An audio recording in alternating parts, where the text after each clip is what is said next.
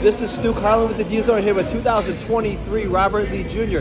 42 points, 30-point win over Saginaw Arthur Hill. I mean, and they're Division One. You guys are Division Three. I mean, good performance by your team. I mean, obviously by you. What did you see out there? Man, we just wanted to come out. We had some little things that we had to get over, behind the scenes. But we came out, played hard.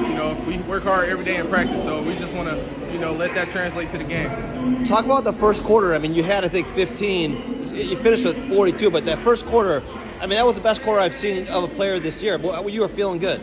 Yeah, I actually went to the gym last night before the game, so I've been putting in the work all summer, man. And, my jump shot been feeling better. I put up shots, so I just try to let that show. The work's paying off. You had 34 last game against Flint Powers. You guys are Division III. You beat a Division I and Division II. You guys always have a competitive schedule, but you're always usually one of the favorites in Division III. So is this what does this team compare to the past couple of years' teams?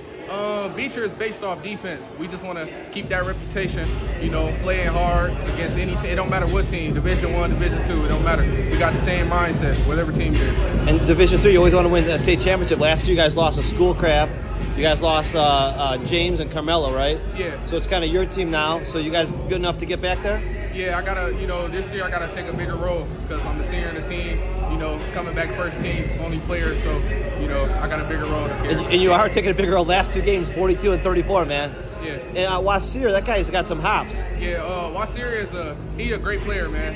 He a Division I player. He just got to get his feet wet. This is his first year actually playing on varsity. He's 6'8". He can do everything on the court, so definitely. You can't beat that. And you got a good team. Thanks for talking to us. Thank you.